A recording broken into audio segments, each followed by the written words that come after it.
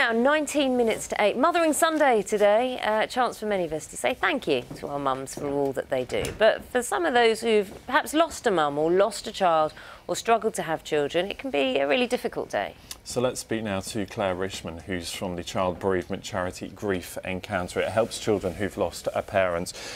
Claire, morning to you. Good morning. This is a difficult day for a lot of people, isn't it? And it's something that we probably tend not to talk about, something that we'd bottle up, that if you've lost a parent at a very young age, it's something you just learn to deal with. That's right. My mum died when I was 5. She had breast cancer and had it for a couple of years and then passed away. And I've always dreaded this day. The week before running up to it, I can't bear it. And I'm not the only one. It's 1 in 29 children will suffer the death of a parent before the age of 16. And what Martin so brilliantly did was highlight the fact that this isn't just a small section of society. This is actually a big number of people that are dealing with this every day. It's 1 in sort of 22 minutes a parent dies, leaving a dependent child behind. Yeah, you touched on it there, that you lost your mum when you were 5. I wonder how that changes you. What effect does that have on you growing up? Well, again, to echo what Martin said, I remember the moment my dad told me. We knew that she'd been unwell. We didn't know how severe it was. He actually sent us away for a weekend with some family friends. And we came back and she'd actually passed away while we were away. They didn't realise that she would die quite so quickly. And so in that moment, my childhood ended. I remember crying quite a lot when people couldn't see, and just trying to be brave when people could. It scars you internally for the rest of your life. And it also puts up barriers, I would imagine, in terms of how you deal with other relationships, but also that sense that maybe you never got to know your parents. Well, I certainly didn't get to know my mum. I'm trying to find out more as I get older. I'm trying really hard to do that. It's quite difficult because it was 30 years ago now that she died nearly.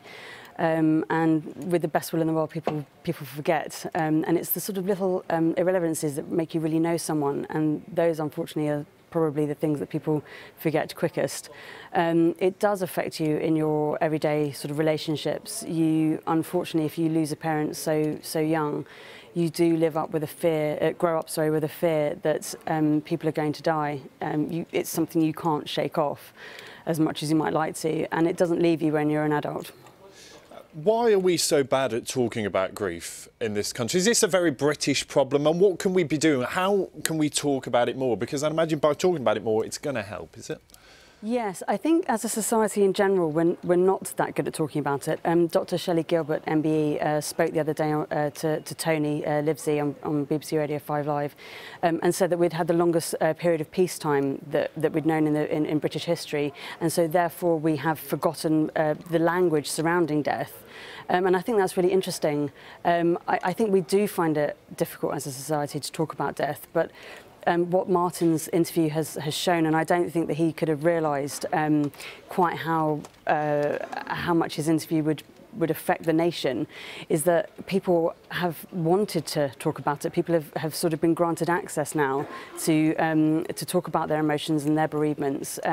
We have been inundated at Grief Encounter with emails, Facebook direct messages, phone calls, many different forms of communication. And what I would like to do is say thank you firstly to anyone that's been brave enough to contact us, whether it's been for support or to share their story and just show others that it's okay to talk. There's been quite a few people that have wanted to help us and support us. And I just want to say thank you firstly for those people for doing that, because that must have taken a lot of courage, and we will get through all of them in the next sort of week or so. And another thing to say is that we don't actually receive any government funding. We are a completely free service to people, to children and therefore their families. Yeah. But we rely solely on donations, and without this sort of awareness, our job to get those sort of donations is a lot harder. Claire, it's really important work, and thank you for explaining what you do and for all you do, but also for sharing your story with us this morning. We're really grateful. Thank you. It's 14 minutes to 8. It's time to talk to Louise. Find out